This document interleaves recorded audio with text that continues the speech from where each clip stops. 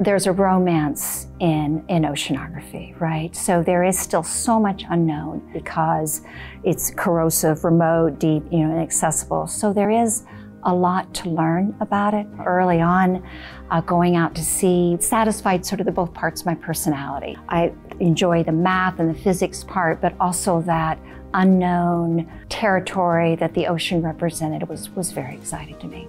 In oceanography, it wasn't until the early 80s that women were even allowed on research vessels.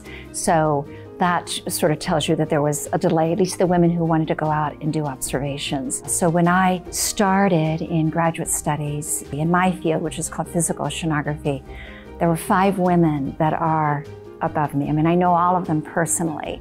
That tells you how small it was, the number of women. And now, they're just hundreds. And it just gives me no end, of satisfaction when we go to large conferences and just to see, the early career scientists are equal number of women and men.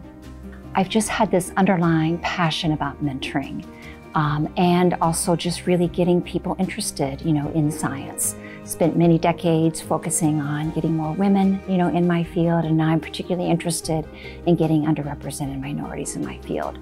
So really, whether it's my job as a dean, I'm also the president of my professional society, or in research, so the most gratifying parts of all of those are really the bringing people together, mentoring the early career scientists and the students, and really coalescing around, common visions.